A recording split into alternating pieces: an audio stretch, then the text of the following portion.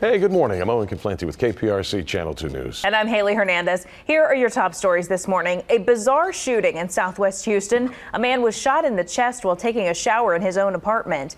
He managed to crawl out to the parking lot and called for help. Police say he died, but not before he told firefighters that the shooter was his boss. Houston Mayor Sylvester Turner wants to make crosswalks safer, and he'll make an announcement about a plan this afternoon. It comes after a hit-and-run crash last month in the Heights that killed a man in a wheelchair and a woman who was trying to help him cross the street. And we are just days away from the start of the NBA playoff season, and the Houston Rockets learned overnight who they will face in the first round. The Rockets, clinching the 4th seed, will play round 1 against the Utah Jazz starting Sunday. Oh, and hey, out in the Midwest, how about that blizzard? Nothing like our gorgeous afternoons in the mid-80s. Yeah, Enjoy the day. A little different here. Have a good day.